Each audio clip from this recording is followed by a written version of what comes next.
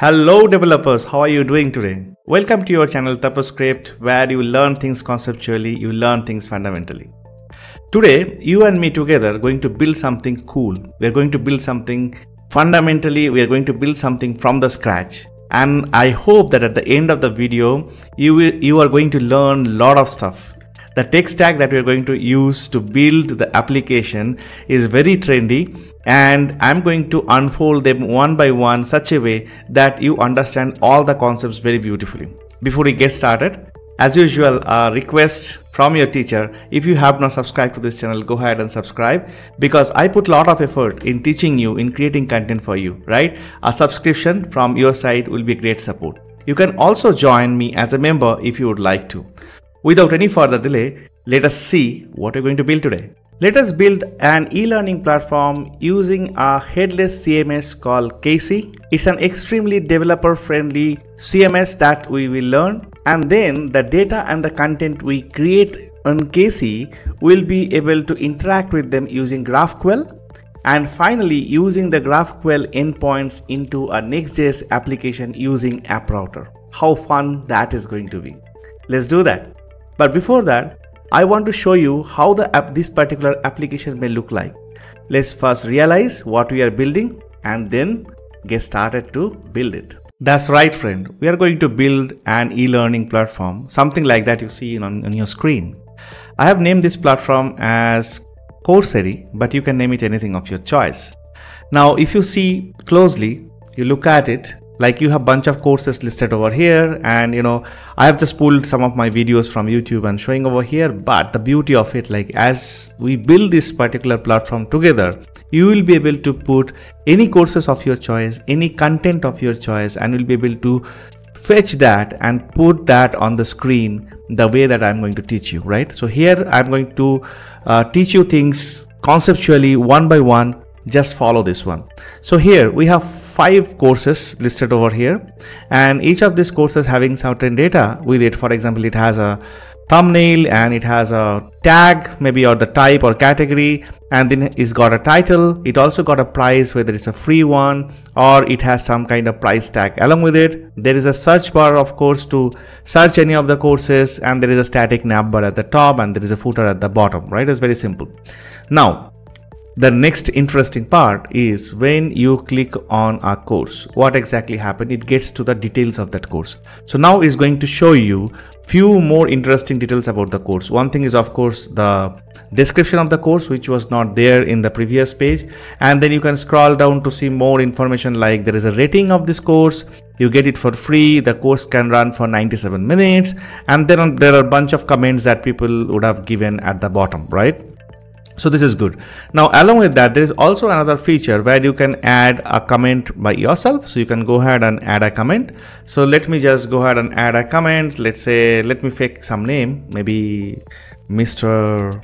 X, and Mr. X email ID is x@x.com, and then rating I'll give 5 and say great course, right, from Mr. X. And then I'm going to submit this comment. I'm going to add this comment. Now what happened is, like when you add a comment on a public application, you might not want to publish that comment immediately. You want some administrator to look into that comment and see like whether is it a spam or some kind of legit comment, or something like not very abusive and things like that. And based on certain criteria, you want to moderate and publish this comment. Okay, so we have a great moderation system. We have a great comment management system that we'll be talking about when we talk about the backend of this application. Just stay tuned for that. But let me quickly moderate this. Let me quickly publish this comment and come back and see like whether this comment will be available at the bottom or not. At this point of time, you won't be seeing this comment over here. You don't see this comment, but let me just quickly moderate and come back. All right, I have published the comment from the backend, and you see that Mr. X comment is already there. How I have moderated it, how I have done this, how am I doing this entire comment management, how I am doing entire content management, that's the crux of this video. So in this video, we are going to learn 3 fundamental things. One is content management system. How do you manage your content using an extraordinary tool called caisy? So very recently I came across this and I was just wow, looking into the feature of caisy and thought like, why don't I give it a try? In fact, I'm revamping my website and thinking like, why don't I use caisy as a backend for my website so that I can manage all the content on caisy itself. And when I'm going to show you, you also will be able to understand the power of it and will be able to appreciate the power of it, right? And then once I have the content in a system, the next part that I'm going to do is like, I'm going to teach you how to do GraphQL queries, how to do GraphQL mutation so that you can interact with the data and you can fetch the data, you can write the data into the system.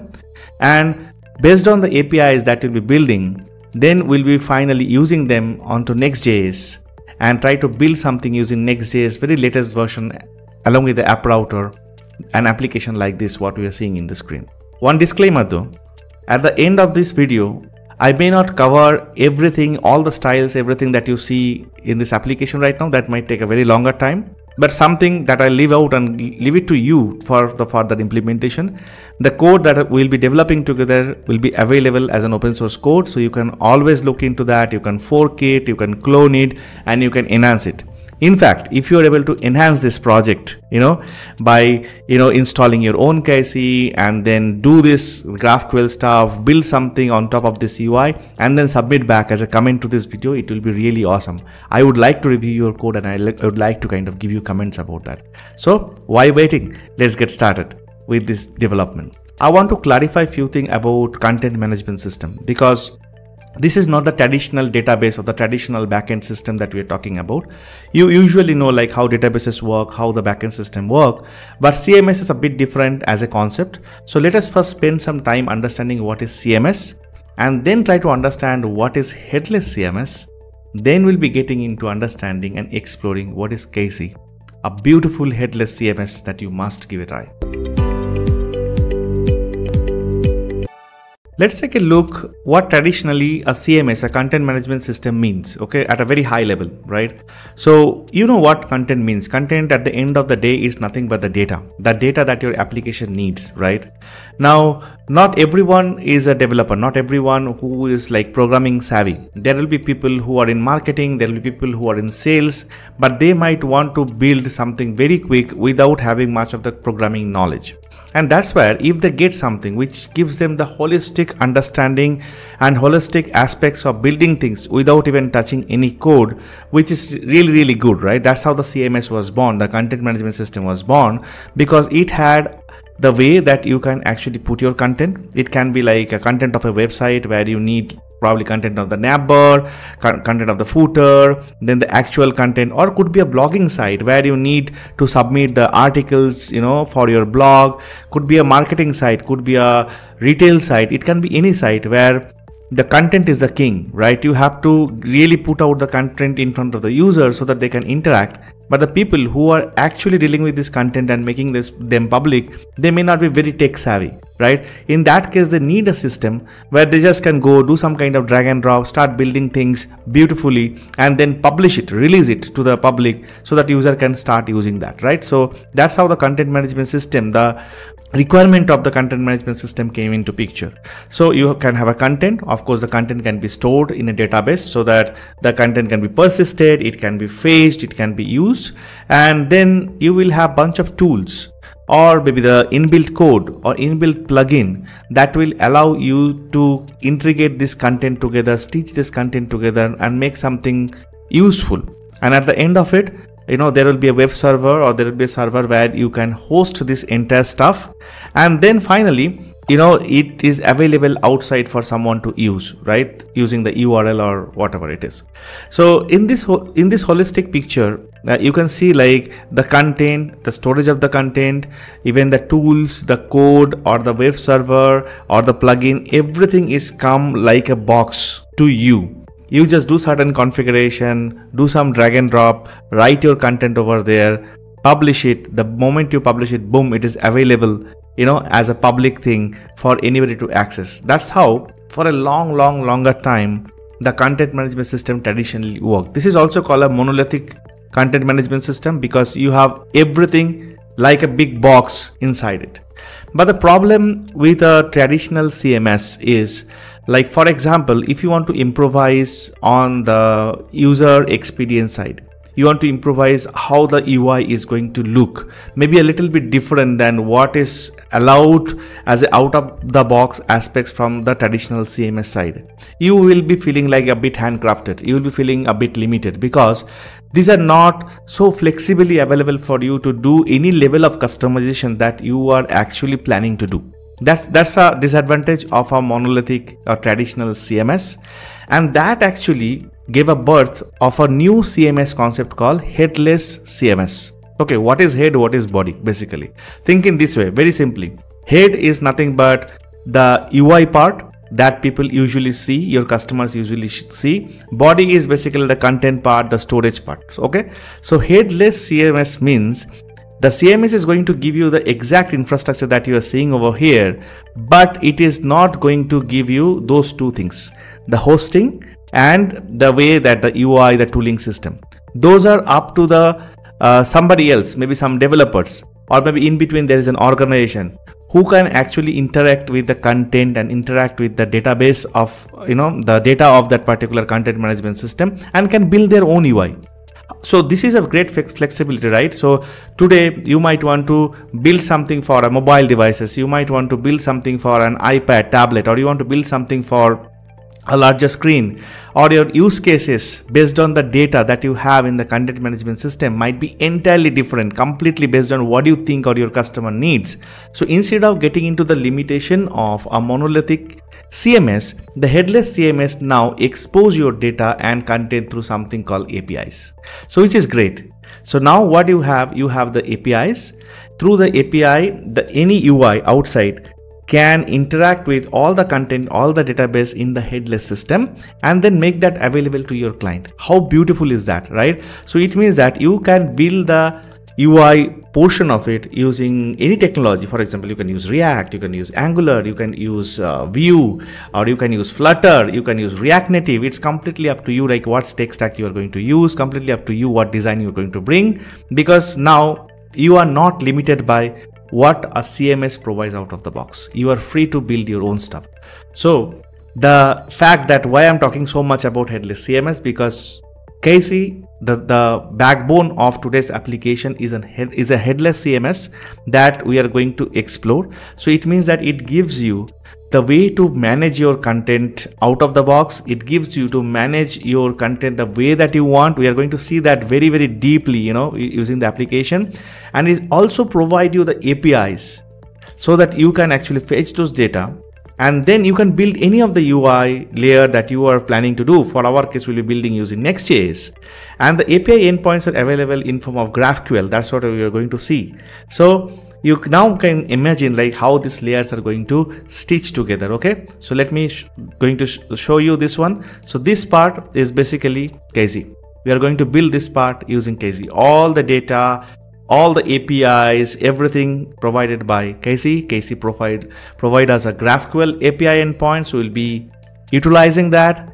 And then UI layer, we are going to use Next.js, and then finally we'll be deploying that, we'll be hosting that on Vercel, right? And then it will be available to access from anywhere. It can be accessed from a mobile device or anywhere, basically. So this is what we're going to build. I hope this is very clear, like how we are going to architect the solution, how we are going to design the solution, or each of the layer is very, very clear to you. So it's like this. You have caisy, where you have all the content. Then you have the GraphQL API, we'll be interacting with the content. Then you have Next.js, we'll be doing the UI, and finally we'll have the e-learning platform built for you.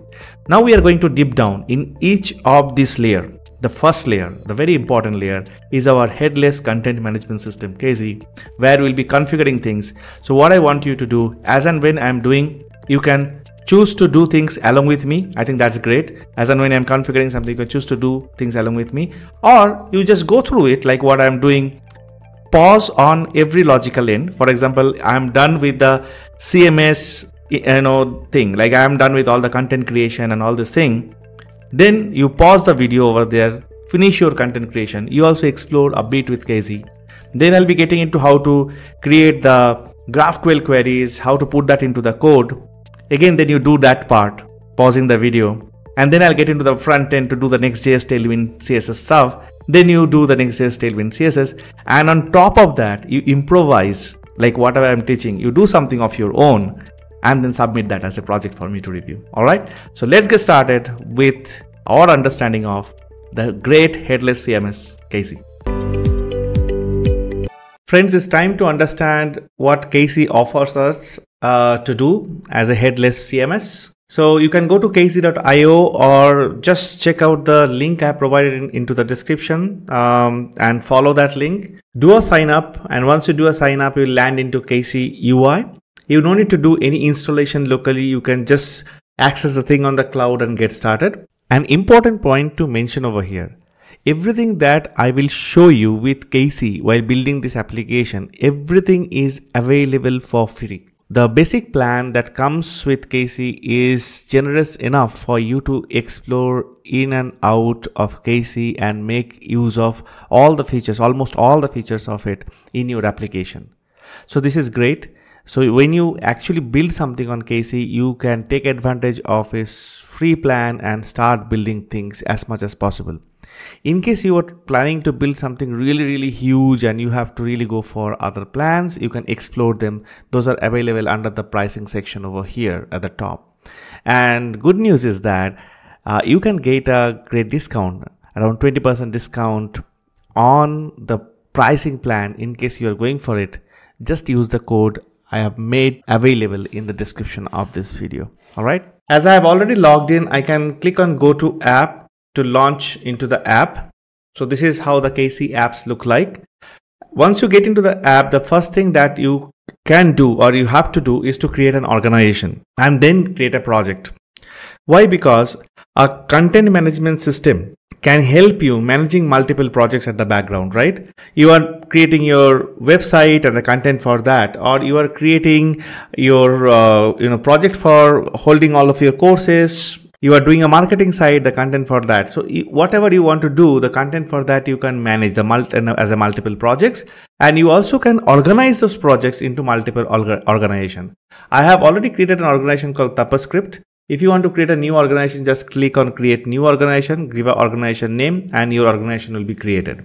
Once you have created an organization, the next thing you have to create a project.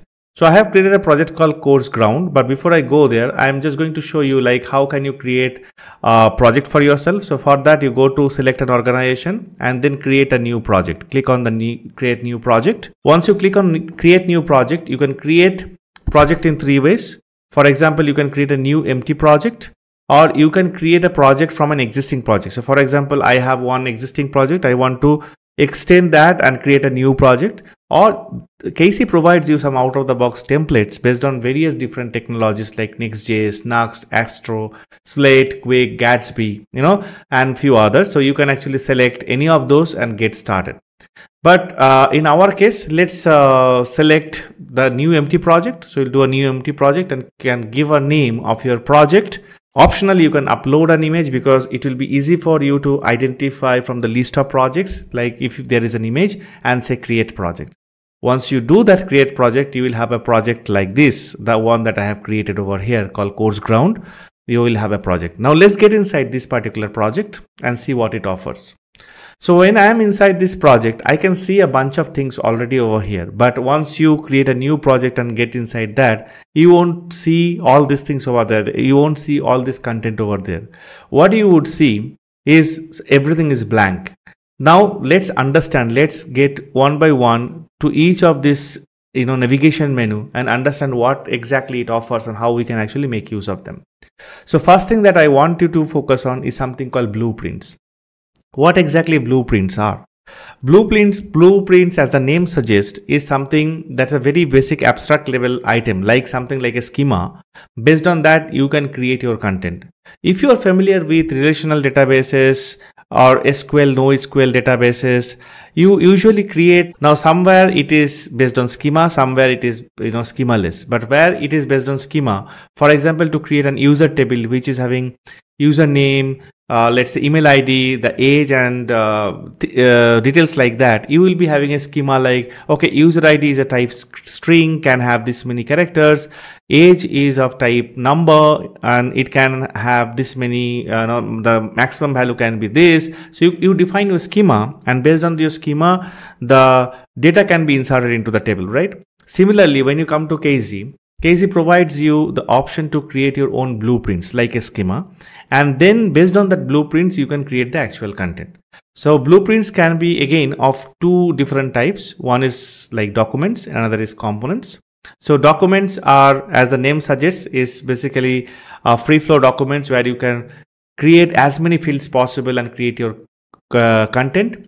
The components are like documents, but the components, again, as the name suggests, is something which is more reusable stuff. For example, in our case, as we have the courses and the comments, and comments is something which is like repeatable for each of the courses, I can create comments as a component and courses as the document, things like that. So something which is like more reusable, repeatable items, you can create that as a component, as a blueprint. And otherwise everything else is like a document.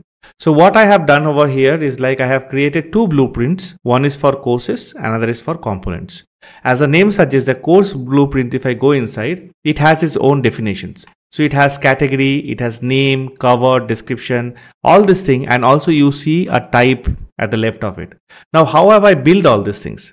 It's very simple, because right side you have all these field details. Now, any field that you want, you just need to drag and drop it over here and then give a definition of it. So for example, I have dragged and dropped a Boolean field, and I can actually give a definition of it is sale on, right? So I am saying that on this course there is a sale right now going on. And then you have other fields, like you have some advanced option, you have some validations to put, whether the field is required or not, is a mandatory field or not. You can have all these settings over here, and after that you just do an apply and the fields gets created. It's very simple. So just do a drag and drop, put certain definition, and the field gets created. Okay. And then if you don't want a field, you can always delete that field. Okay. Now let us get accustomed to the type of fields that you can create. Is very important. So few types. String is very straightforward, textual type. So I have a name and category which is of type string. Then there is something called an asset type. Now if I go back to my blueprint, I see there is already a system generated blueprint called asset. This system generated blueprint asset is for actually defining all the images and that kind of media asset, that kind of assets into the system, so that I can utilize those assets into any other content that I'll be creating.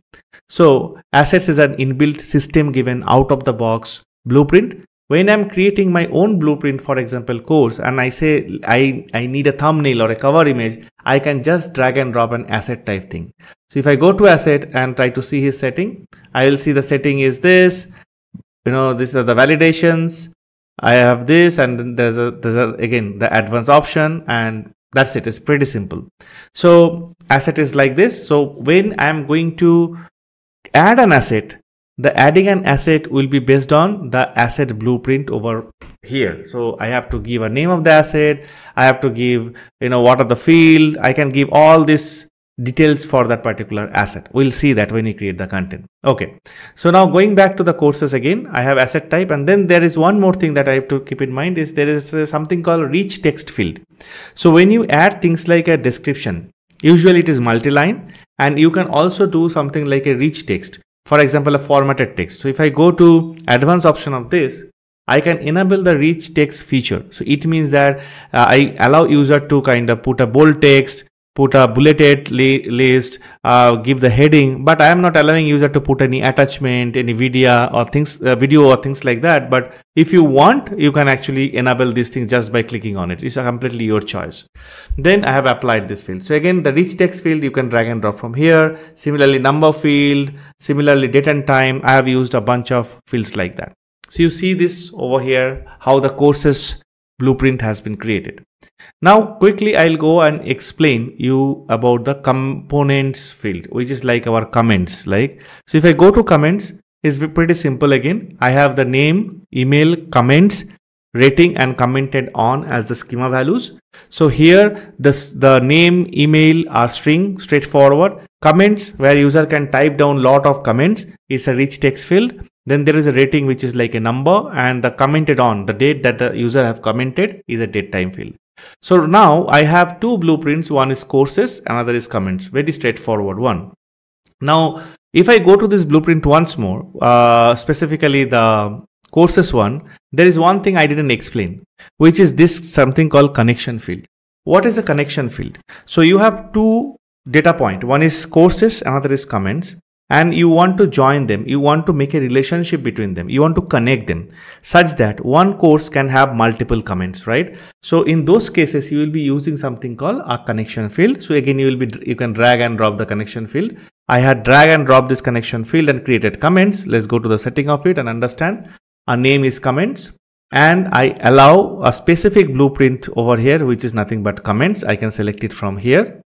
And then, I don't think any other options that I have selected. It's very simple, right? So it means that a particular course can have multiple comments over here, right? This is how the thing is.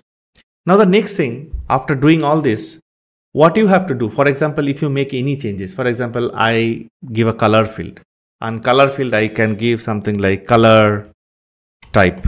Okay, a color field, color type. I added a new field. Okay, it's a, let's say, a required field and advanced option, and I didn't apply.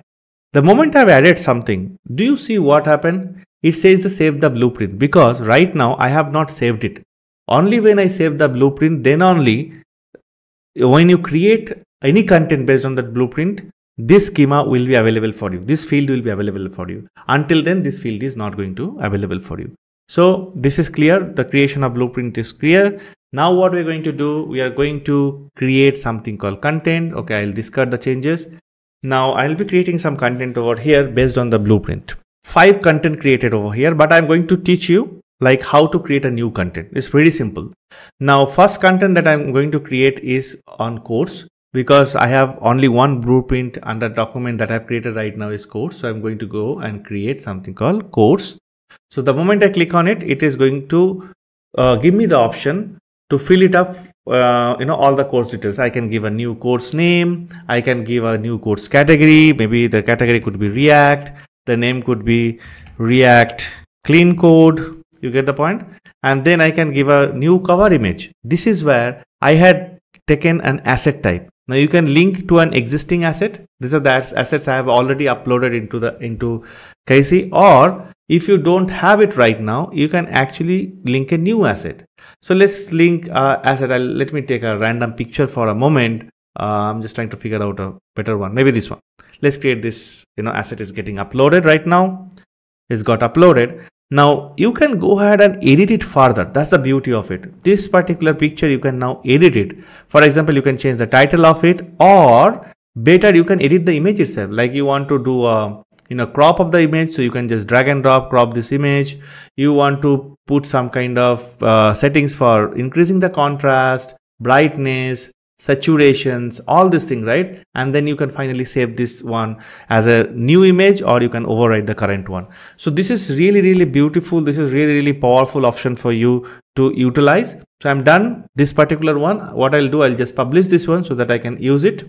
I come back to React Clean Code. It got this asset, and then I can do what? I can actually fill up rest of the details. For example, if I want to go to description, if you remember, the type that I had selected is called rich text. That's why it is giving you a rich text editor, so that you can type it. It's a course. You can even do like bulleted text. You can mark the thing as bold, whatever, like options that you had selected at that point of time, you can do it. Price is a number, so you can give only a number. The date fields will allow you to select the dates. Duration will allow you to select the number. So like that, you can actually keep giving. Now this comments. I told this is a referential field. So it means that you can now link one course to any number of comments, multiple comments. So you can actually link to any of these existing comments. If you see, I have comments over here. If I go inside comments, this is a bunch of comments I already have in the system. I can, if I want, I can pull any of the comment and link a comment as a selected comment. This is very powerful. This is very good. Or I can actually create a new comment and then I can link to it. But as per our use case, we'll be doing these things from the UI. So at this point, I'm not too much bothered about manually linking a comment to the course. We'll be doing this more programmatically. But assume that you will be able to fill up all these details. And once you do this, you just click on the publish so that this content is published. Okay. Now, we will not publish this one. We are going to go and check any of our existing content. As you see over here, React clean code we have created, it is in the draft mode because we have not published. As we have not published, it is not available for us to kind of fetch from any external system through the API. Only the content that we have published, those are available for me to interact using API and get it from the UI. We'll be seeing that. So let's look into one of the content which I have created already. For example, I'll go to React Hooks 101. So it has a category called React. It has a name. It has a cover photo. It has a description. If you see over here, it has a price, when it was published, when it was updated last time, what was the duration, the link to the course, what kind of type is a playlist, and what are the comments that people have already provided for this one. All these comments are published, and the slug value so that I can use it as an URL, right? So this is pretty powerful. Similarly, if I go to components and see the content got created for comments, pick up any of the comments, for example, this one, it says like, the name of the person who has given the comment, the email, what kind of comment the person is given, the rating, and when the comment was on. So like this, a content management system, a headless content management system is helping you to create whatever the content you want and publish it on demand and then make it available for anyone to build anything on top of the data that you are creating. So for our use case, where we spoke about our number of courses and their details and the comments that we see over there, how we can imagine this to build is like we will be retrieving all these details from caisy, and then once we get inside this particular course, we are going to show all these details again from the caisy, and then we will allow user to add a comment at the runtime. And once user add a comment at the runtime, we'll go back to caisy and moderate the comment. And once the comment is moderated, we'll come and see the comment is appeared over here. That's what we're going to see. And all the interactions are going to happen using GraphQL API. All right. So now let's spend some more time looking into few of the other features and see like why are we doing this and what is the motivation behind doing things like this. Let's say like you are managing a website or a marketing site. Tomorrow, if there is a content comes, right, and you have, somebody has to put a marketing content, maybe a blog for a matter. So what the person will do, they are just going to go inside the content and create a new content over here, right? They are just going to come here and create a new content over here. So for example, I can go to React clean code itself and provide all the required contents over here and publish. The moment I publish, what will happen if I come back and refresh my UI over here, I am going to see a new content appeared over here. So this is the beauty of it, right? So the person who is actually managing the content, that person really don't have to bother about how to handle these things in the UI, how to handle these things in the GraphQL layer or the API layer. They are just bothered about how to manage this content into my content infrastructure, content management system. And the moment I publish that content, my UI is already written in a way, the template in a way that it is going to fetch the details and going to show the details onto the UI, right? So we are going to see that as well as and when we will be going through the implementation cycle. Okay, so few more things about caisy over here. We'll be getting into the API mode and try to understand like how to leverage the API. But before that, if you want to interact with caisy as a developer, you have to go under settings and get an API key. How to get an API key? Let's learn that. So you have to go inside development and here you have to click on create API key. But what is this API key for? When you are dealing with caisy's external APIs using GraphQL for the project that you have created. For example, we have created a project and we created content for that in caisy. Now you want to deal with that content using an external API like the GraphQL API. In that case, you have to create an API key. Caisy also provides certain internal APIs. But if you want to deal with the internal APIs, this API key is not going to work. In that case, you have to create something called a personal token. So for that, you have to go inside profile and then create your personal tokens. But before we see that, let us first see how this API key works for the external APIs like the GraphQL APIs. So you have to go ahead and create API key by clicking on this button, give a meaningful name of the API key and get the API key. One point to note over here is like once you create the API key, you should be copying and preserving your API key carefully, because once the API key has been created, you cannot view it later point of time. For example, I have created an API key over here. There is no way I can view it. I can only delete it and recreate this API key, a new API key I can create. So API key is for the external APIs like the GraphQL APIs. But if you want to deal with Caisy's internal APIs, like certain APIs that for the multiple projects that you have created, for those things, you can go to profile and then click on personal tokens. Then you can create that token. And after creating the token, you can use that for Caisy's internal APIs. Hope this is clear. Next thing that we're going to show you is something called Playground. Is another important feature. Playground is available over here. Go click on Playground. So what is Playground? Whatever content that you have created, okay, based on the blueprints that you have created in Caisy, everything is now available as an endpoint for you so that you can query on them and fetch the data using GraphQL. So this Playground is a GraphQL playground which you can actually play around to get what kind of query or what kind of mutations that you want to put on top of your data so that you can play with your data. Let me show you a very quick example. For example, I have a bunch of courses, right? So I'll go to all courses. As you see, like my asset blueprint, my comments blueprint, my courses blueprint already over here. And there are already some all courses, all comments and all assets query handle for me so that I can actually get into them and kind of play around with my data.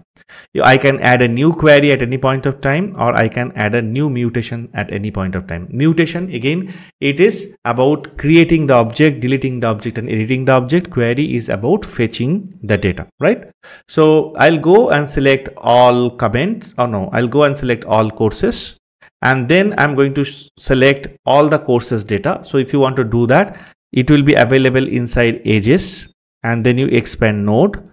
Inside node, you will see like all those attributes that I had created for my course are available. So I'm going to retrieve ID, I'm going to retrieve duration, I'm going to retrieve name, and the slug for a moment, and the price maybe. Okay, I'm not retrieving any other details. And then I'm going to click on execute. It is going to execute and give me the details of all the courses that are there in the Caisy CMS. So the first one is JS function course, content creation, React hook, modules, JS async programming. You have everything. Now, have you noticed that I had the React clean code one I have created? I put it in the draft but didn't publish. As I didn't do it, it is not appearing over here. So only published courses I can fetch now using this query. And I can get these details I can utilize to build any UI layer that I would like to build, right? So this Playground is again pretty powerful. So for example, everything that you try out right now, it's available in your history. So you can actually bring back any of the things from the history and again fire that the way that you want. You can also pass any specific header that you would like to see and you like to kind of utilize. So that header you can pass and kind of get the data accordingly. So spend some time using this Playground so that you can actually play with your data, and then you can see like how it can be utilized into your GraphQL query. So I hope that you understood things about Caisy very well. It's a very, very easy to use product and tool. That's what I would say. I feel great that I have found this one, and I'm able to kind of use it to build a backend system. In front of that, I can create any API layer, I can create any UI layer to build something really cool stuff. So please spend some time. Now at this moment, I want you to kind of take a break, go to Caisy, try out the URL in the description that I have provided, go and log in, and then try to create a document, try to create a component, go to Playground, play around with your data a bit, then go to settings, go to the development option, create your API key, get ready with it. Up next, we are coming up with how to set up the GraphQL portion of it so that programmatically we will interact with the data that you have created in caisy system. Okay, so let's do that. Great, we are done with the data creation. We are done with our content creation and also the understanding of how GraphQL endpoint works. Now it's time that we start writing code to interact with this endpoint so that we get access to all those data. We can query all those data that we have created in caisy and start using them in a Next.js application. First thing we are going to do is to create a Next.js application using the npx create next app command. And after we get this project created, we will start writing the GraphQL code into that and then use the GraphQL portion into the Next.js application straight away. All right, so let's get started with this command. So I'm just going to execute this. It's going to ask me a few things. Yes, I'm okay to proceed. So let me give a name of this project. So I've given the name as caisy. You can give any name. Yes, I want TypeScript. Of course, I want ESLint. I want TailwindCSS. No, I don't want SSC directory. Yes, app router, of course. Import aliases, no. So it's going to take some time and create the project for me. That's great. So I'll go inside caisy and I have all the projects related files got created. The next thing I'm going to do, I'm going to import this project into Visual Studio Code and start coding. Here I have the project in the VS Code, so I can go to a terminal, open a new terminal and just do yarn dev. So the project is running on localhost 3000. All right, so let me go ahead and access localhost 3000 and see. Yeah, it got some basic UI that, the Next.js, this particular project has come up with. Everything will be available inside app folder page.tsx. So this is the code that comes by default and this is what rendering. We'll look into all this code at a later point of time. This is not our focus area right now. Our focus area is about getting the GraphQL stuff get going and see like how we can actually start getting data from caisy. So let us focus on that part first. We will need two dependencies to add to interact with GraphQL. Those two dependencies are GraphQL and the GraphQL request. So npm install.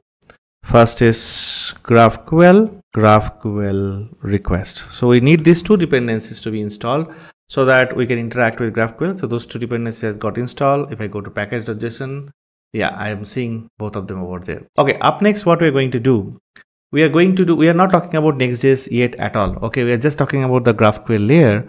So what I'm going to do inside app, I'm going to see like, okay, there are things like page.tsx and layout.tsx, which I'm not much bothered about it right now.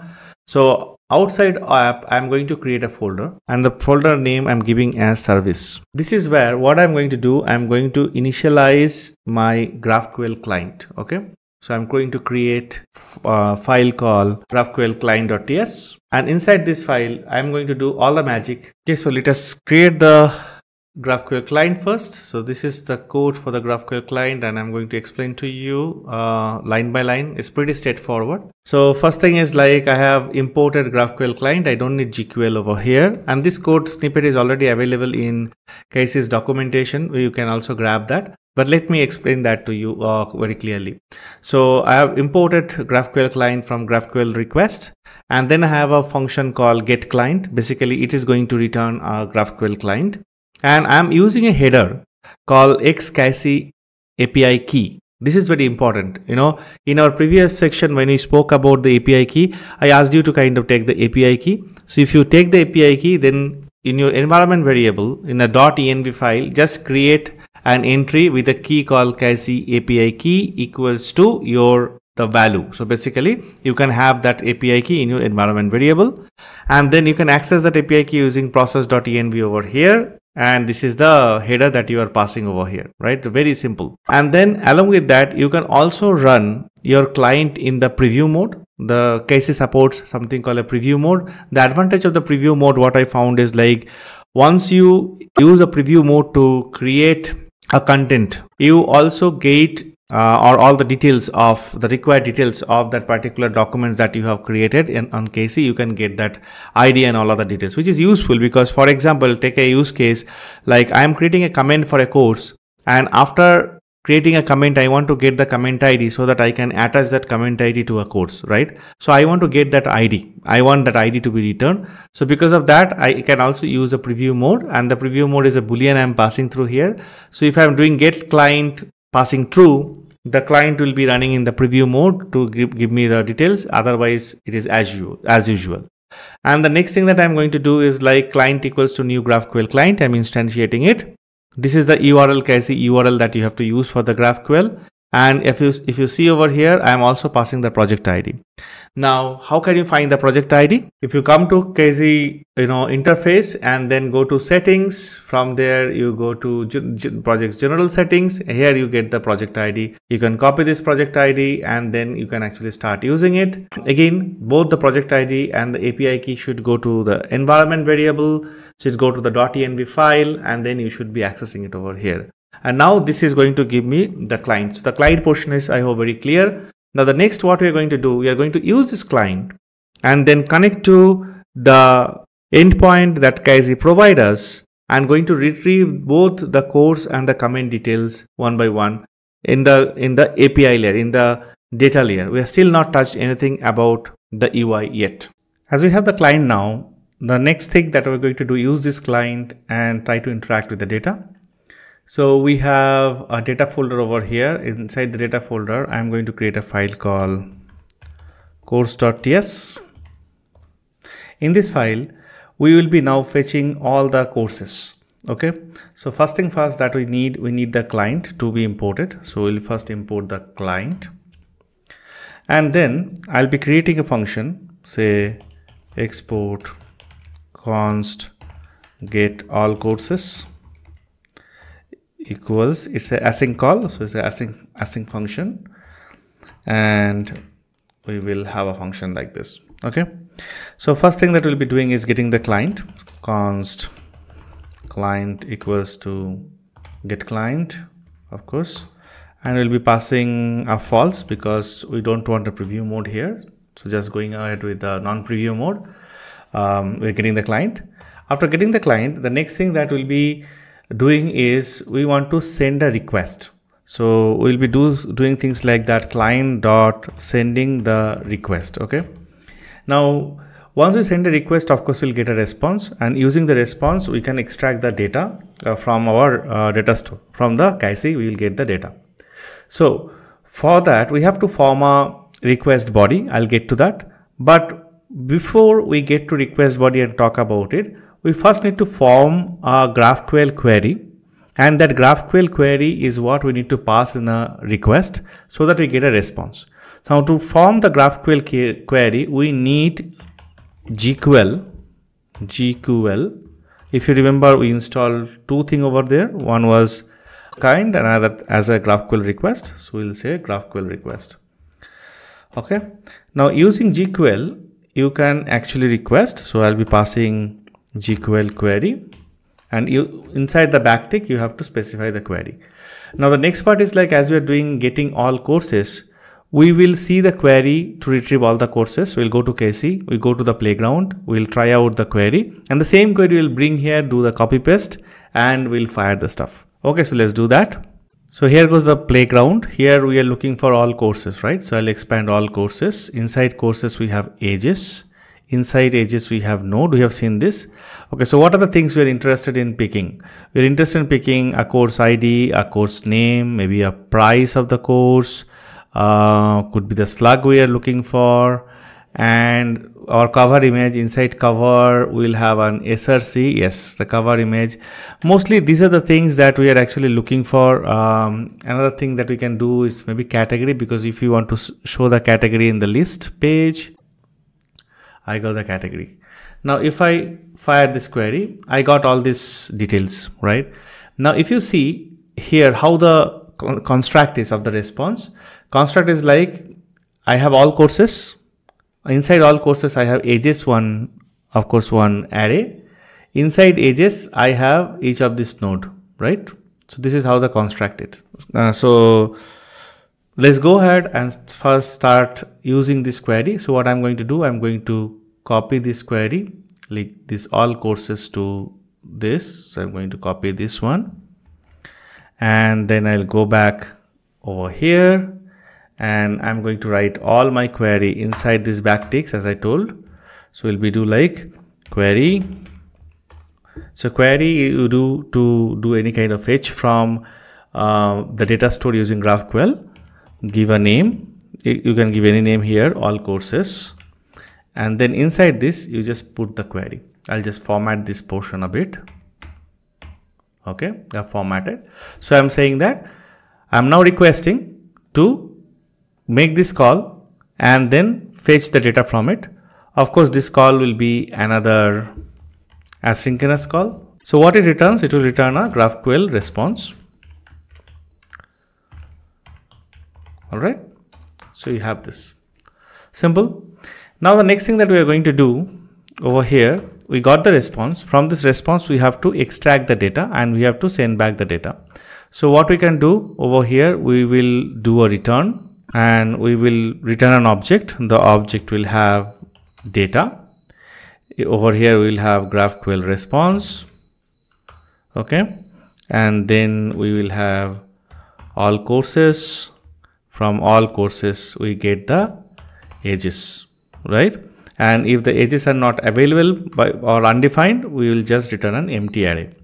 So if you see over here why I'm doing GraphQL response dot all courses dot ages, if we go back to our playground, see the response is all courses. After all courses you have ages, correct? All courses we have ages, and ages is what is going to return an array of all the courses. Each of this thing is each of the course details. So I'll get this response. Now I'm using optional chaining here so that I don't have to do any other extra if else check. So this is good, but this is giving an error because I have not defined any type for this. Okay, for now I'm just putting it as any so that I can test it fast. So this is done. This particular portion is done. Now it's time that I'm going to test this out. So it means that I have to make a call to this course, the get all courses function, and see like it is really returning me all the courses from caisy or not. So let's do that. So it's time to talk about Next.js a bit.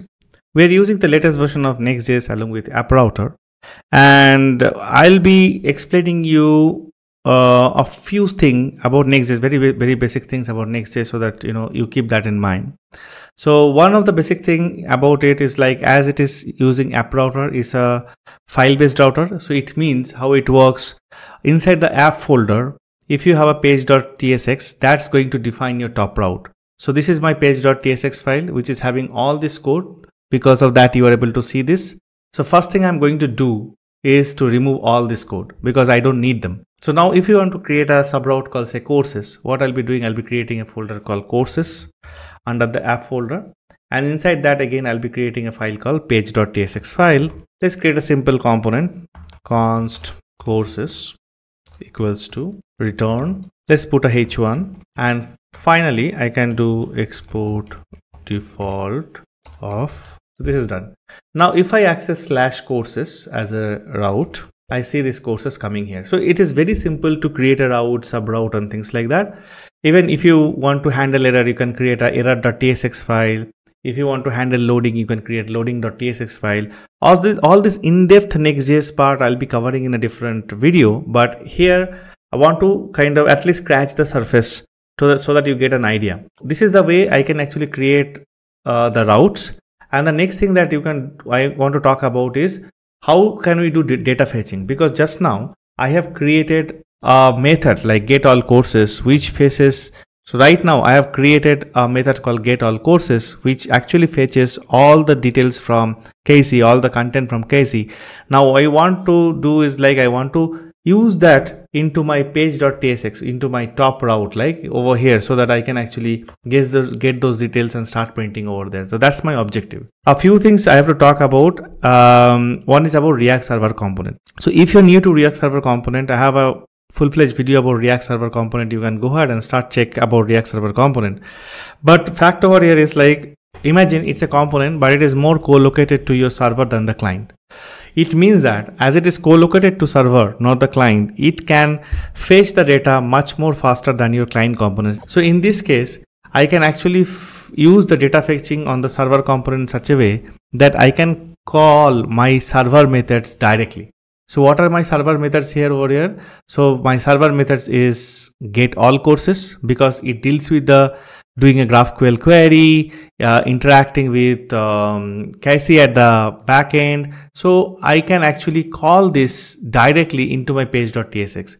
Without React Server components, this wouldn't have been possible. What you had to do, you had to create a use effect, you have to manage the state using use effect, then you have to make a fetch call using use effect, and then you have to get the data, and then you have to update your state, and that's how things are used to be. But right now, what we are going to do, we are going to make this call directly. Now to do that few stuff, first I will import, this is my course.ts. So from, and my method name is get all courses. Okay, fair enough. Now if you check the get all courses is, let's go here. Okay, get all courses is an async method, right? So async function. So it means if I have to call this async function, I have to use the keyword call await. The moment I use the await keyword, it means that I have to make this function as async. Okay, and then whatever is the return, I'm putting it in a variable. And next thing is I am going to do a console.log of courses. Now see what happened. Do you see what happened over here? You get all the courses, the course data. The course data is an array, and I have 5 courses, 1, 2, 3, 4, 5 in CMS. We have seen there were 5 courses, and each of the courses data that I'm able to get and print over here. Now if I go to browser console for a moment, and if I go to the console tab, I don't see any of this. Even if I refresh, I don't see any of this, but I was seeing my all this log was coming to over here on my where I am running the server, my local server. This is also another proving point that we are running React Server components, not the client components. Had it been a client components, I would have seen the log over here, but it is a server component. That's the reason I'm seeing the log over here. Okay, so I'm now able to make a GraphQL call to caisy and able to retrieve all the courses and able to print it in the log of the server. Now the next thing that I'm going to do is to create the UI and utilize this information that I am getting into my UI side of it, right? So for that, let me import one more thing from Next.js. It's called link.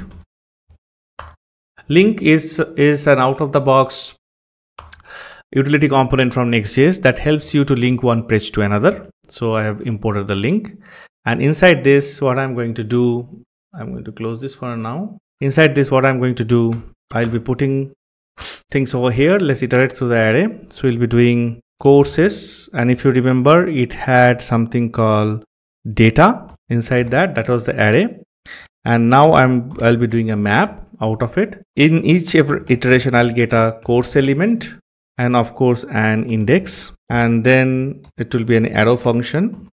Okay, so this is the structure. Of course index is index. Of course index is a number, and course can be any. Okay, now what I'll be doing on each of the iteration, I want to create something called a link, capital L-I-N-K, link. Okay, now what is this link? This link is an utility component from Next.js to link one page to another. I just imported that link, and link takes a few attributes. One attribute is href. href equals to, I'll take each of these courses, and in each of the course we'll have something called a slug. So I will just use that. So href equals to $, or you can use ID also. Slug is like more human readable. ID is like maybe an EU ID or things like that. So I'll have, okay, I have this href, and also I can use a key because I'm iterating through, equals to, I'll just copy this guy, and instead of slug I can use an ID as a key. And then inside the link, what I'll be doing, the first thing that I'm trying to retrieve, maybe I'll be retrieving the cover image. Let's retrieve the cover image and try to show. So I'll create a div, and inside this div, so far everything is good. No, there is an error. So let me just, okay, this came in the next same line, so that was the error. What I'll be doing is over here is like, let's create the image. Let's use the image of Next.js, and image takes an src attribute, right? Inside src attribute, I'll take each of the courses, go inside the node. Inside the node, I'll have something called cover. That's how I've given the name. And inside cover, I have src. Now image needs, so giving some alt tag. Let's give some width, maybe 320. Let's give some height, maybe 300. I have saved it. I see all the images coming here. This is beautiful. So now I have the things end to end, right? From Next.js, app router, Next.js page, I'm now making a GraphQL call directly. The GraphQL call actually making a query to caisy backend, and caisy is giving me back the details. I'm iterating through each of these details, and I'm kind of printing these things. Now what happened if I click on it? Is it a link, right? If I click on that, what happened? If I click on this thing, it's giving me a 404, right? That's fine. It's giving me a 404, but it is giving the slug correctly. It is giving the JS function course is where it is supposed to go. But I don't have this page created yet, right? I'll be creating that page in a moment, but I don't have this page created yet. I can also do, like, apart from, the images, I can start adding few other details as well. For example, I can always add a name. Let's add a course name. I'll do like P, maybe a paragraph tag, and then do course, then node dot name, right? So I have also added a course name. I am seeing the course name over here, right? JavaScript function, content, JavaScript module and all this. So this is good. Now, if you start putting some styles, on Tailwind, with Tailwinds, on top of this, you can put the flakes and all these things. You can actually rearrange things pretty well, right? So this is good. This is pretty good. Now, the thing is, like, what we want to do next is, this is okay. I'm just showing the name and the image, but what I'm going to do next is, like, click on this. I want to go to the next page. And after going to the next page, I want to show more details. Maybe I want to show that particular video details or video link, all these things I want to do. Now, if I click on this, it is going to a route, but the route is not found. Now, if you notice, clicking on each of these pieces, is going to a new URL, a dynamic URL. So the route that we are looking for here is something called a dynamic route. So the next thing that what we're going to do, we are going to create a dynamic route. Now, to create a dynamic route, what you have to do, and I need the route right below the top level, right? Top level is app, okay? This /courses I have created just for an example. I can delete that. But what I'm going to do now, I'm going to create a route. For that, I have to create a folder. And for dynamic route, you can actually start with the subscript notation and then give a name, all right? And inside ID, now what I'm going to do, create a file, page.tsx. Good enough. Now here I am going to do const course details equals to, just create the component first. You have the course details. Now if I go and click on any of these things, okay, I have not exported this, so let's export. Okay, now if I click on any of this, you see it is going to course details, it is going to course details, it is going to course details, everything is going to the course details. It's very simple to create the pages, but for clicking on each of this thing, it is going to course details, which is not good. Now we have to really make a dynamic page in the dynamic route so that the proper course details it can fetch, and proper course details it can give us, right? So let's do that. Okay, so for that, what we have to do, when you are clicking on this, we are actually passing a slug, right? We have to first get this slug into this component, and taking this slug, now we can make another call, another GraphQL call to fetch all the details about that particular course and put that thing over here. Just display all the details about that course over here. Can you do that? Okay, let's do that. We have to do few things, some changes over here. So we have to do something to get this extra identifier over here. So for that, every component gets a params and the ID. So we'll get a params, and from params we can actually get the id. That is a string, correct? So you can get this thing. Now what I'll do a console.log of params.id. Okay, do you see what happened? It prints JS function codes, this particular slug. I'll click on function codes. You have, I'll go to function codes. You have function codes. So everything is kind of coming. All the slugs are coming. Now, next thing that I can do is like taking this param.id. Now I can make another GraphQL call. Instead of fetching just the thumbnail and the name, I can now fetch all the details. I can fetch video link details. I can fetch the price of it. I can fetch all the available comments of it, everything that I can actually start fetching, right?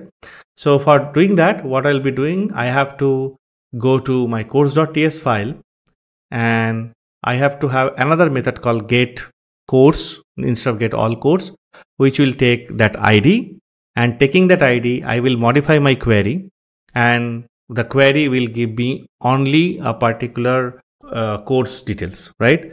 Now to do that in our playground, see, this is my all courses, right? Now if I want a particular course, so that is where I will be banking on this where clause. So where I can put any kind of query over here. For example, I can put the slug equals to, if I do, and if I just take only one slug from here, and I put the slug value, and I'll just adjust this, yeah, so then execute. What I get, only that particular course details. I already know how to retrieve this slug value. Now I can actually write another function that will make another query, and that query I can pass this guy, this particular slug. Based on this slug, it is going to fetch me all these details, and that details, now I can actually fetch more details. Instead of just ID, name, price, everything, I can just get all other details like type, published on, link, duration, everything I can get. And when I do execute, it's going to give me this one, right? So let's see like how I'll be writing a method to query like this. All right, let's take a look into the get course method. Okay, so get course method now take an identifier or a slug. As usual, like before, I got a client, then I'm forming the client.request, and then I'm actually making this query. Now look at the query. The same way where we have passed the where clause, I'm passing this particular slug, and then my below query is exactly same, whatever I have tried in the playground, right? I'm just pasting that particular query, and the slug, whatever is coming, right, through the parameter, that has got passed as an argument, I'm passing it over here, and this will be, you have to pass as a variable to your GraphQL, request. So you're passing as a variable. So the request, the first example we have seen, like it was just taking the query. But if the query is parameterized, because of this, like we have a slug, we are passing this as a parameter. If the query is parameterized, you also have to pass a variable like this. Now from the response, you can always get like, the response edges, the first element, it will be always returning 1 because the slug is unique, and you're getting the node, and you are getting basically the object, which is exactly the same thing over here, right? We have done this object, that is what is getting returned. So in the first object, the node would be your first on the course, which is like matching. Okay, so this is good, this one as a get course. So similarly, we can now go to this one, or course details, import. This is the fun, like you have your GraphQL stuff ready. The moment it is ready, you can come to your component and you can start importing them and start using it. So import, this is what we are going to do. Now, of course, we have to make the get course call. So we will do get course. We'll be passing param.id. Okay, that params.id. This is all good. But this is again an async call. So you have to give await.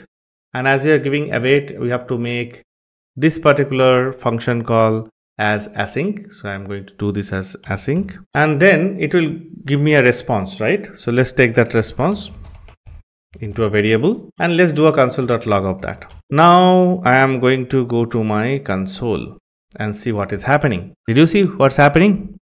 Now I'm getting the entire data details.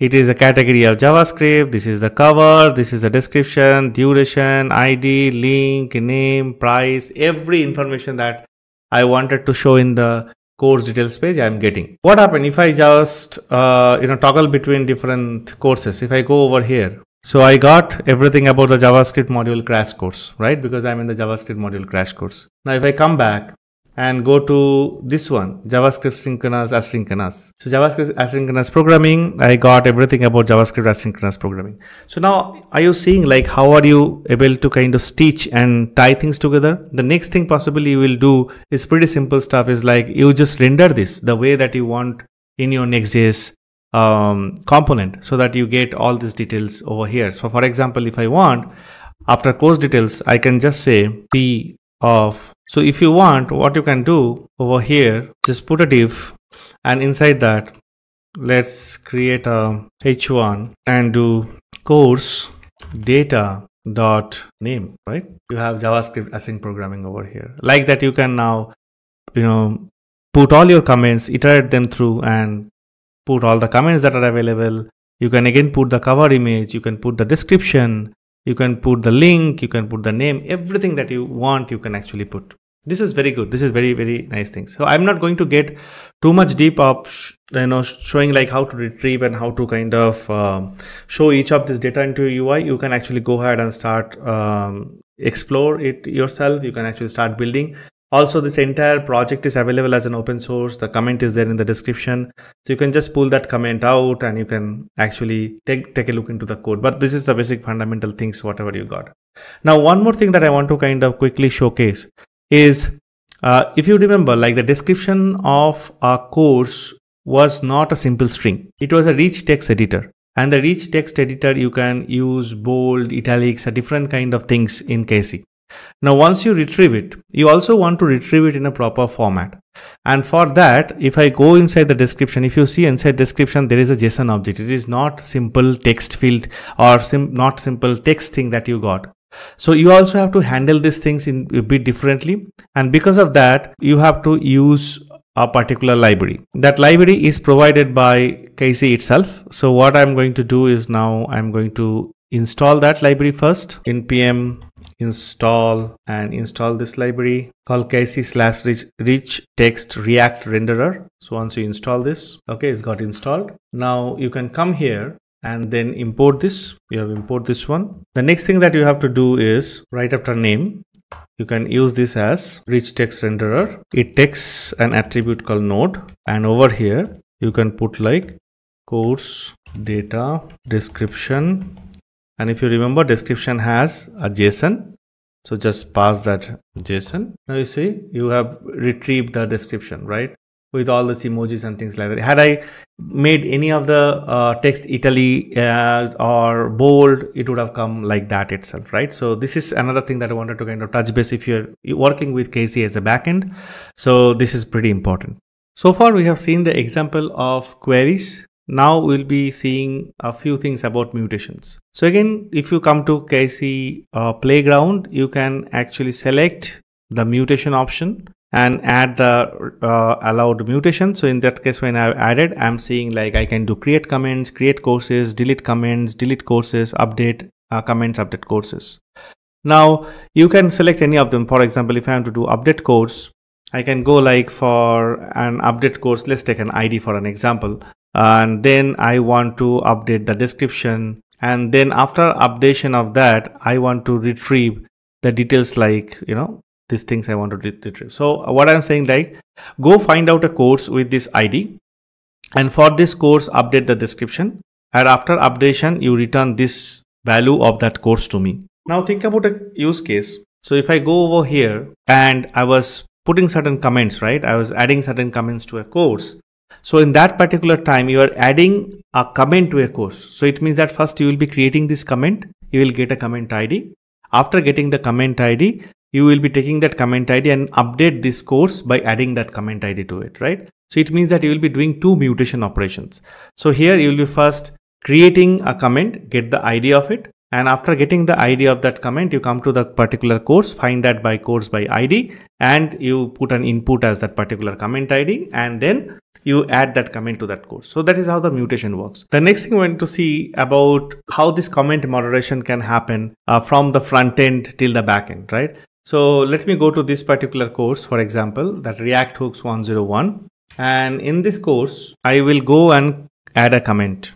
Say Alex B, and then he is having an email called alex.b@hotmail.com and adding a comment of this is a great course. And then I'm adding this over here. But as usual, I'm getting like, thank you for that. We'll moderate and publish it. And it's not get added over here. How do we handle this? So you go to caisy and we will go to the content. And once you go to the content, we see a few stuff. Okay, so we'll go to our comments. We see this LXB over here. Do you see LXB over here? So LXB is coming and it's there as a draft.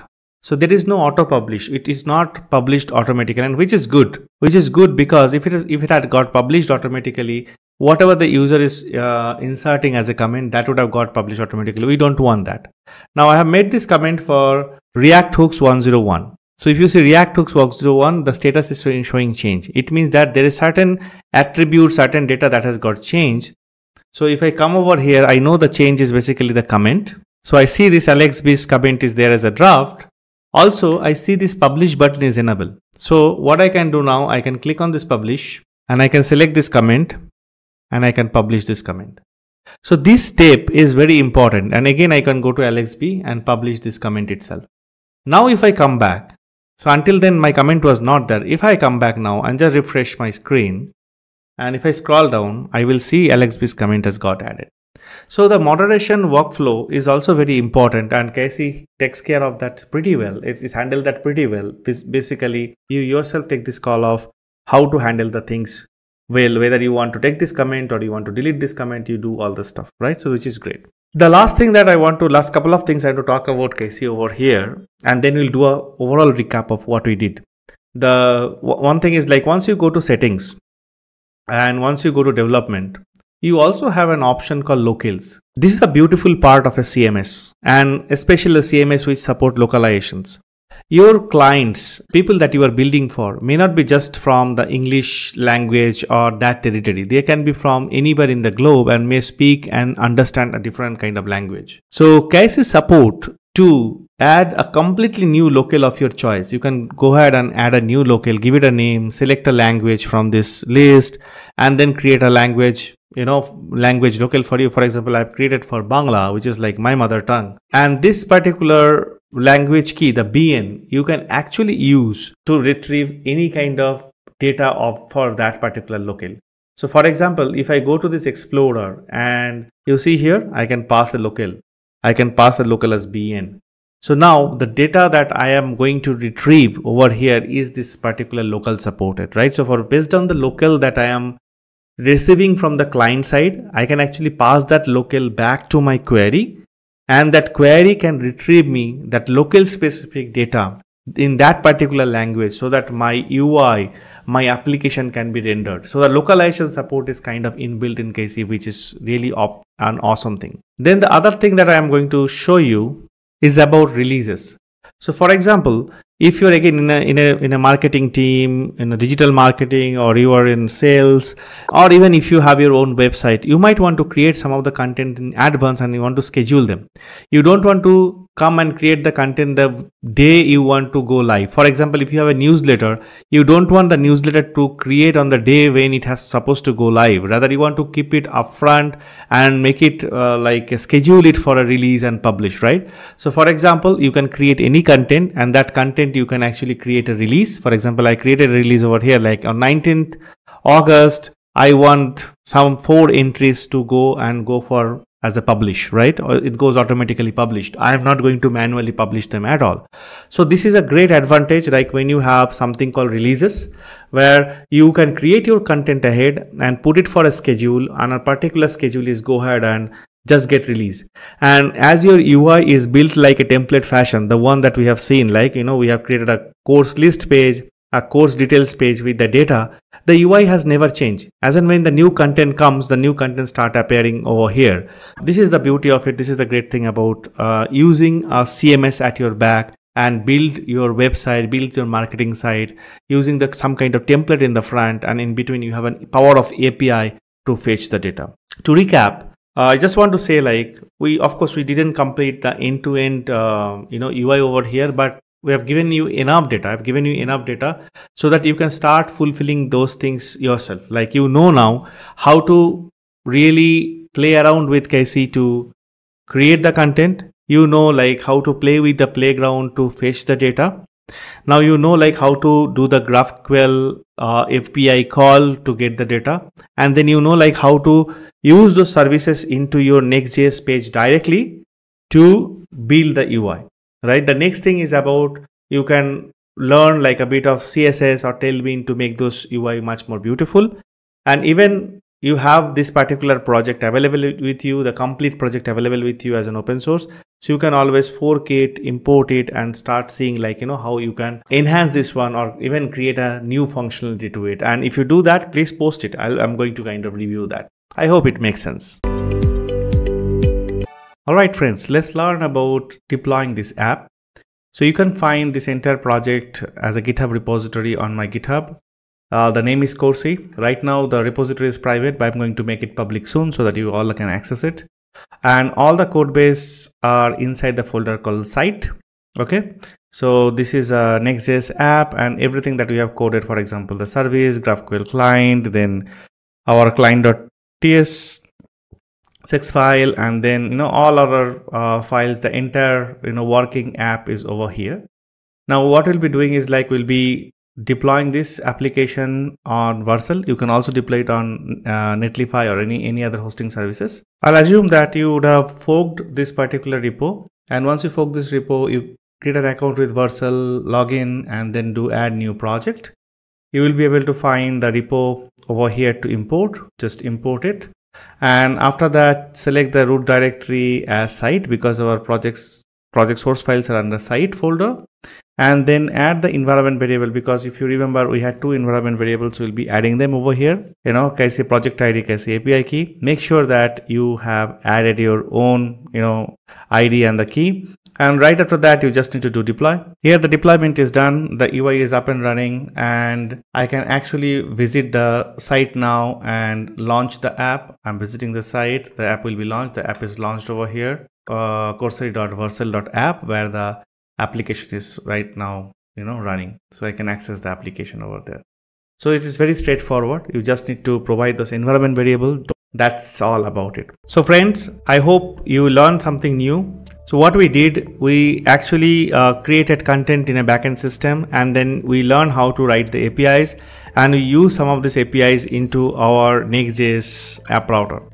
Of course, we have not built the entire application because that's going to take a long time. So we have this reference point, and we have the remaining code base with you. It's in the description of this particular video, so you can actually utilize that, and then you can start creating things of your own. Keep learning and try out caisy, try out GraphQL, try out Next.js app router.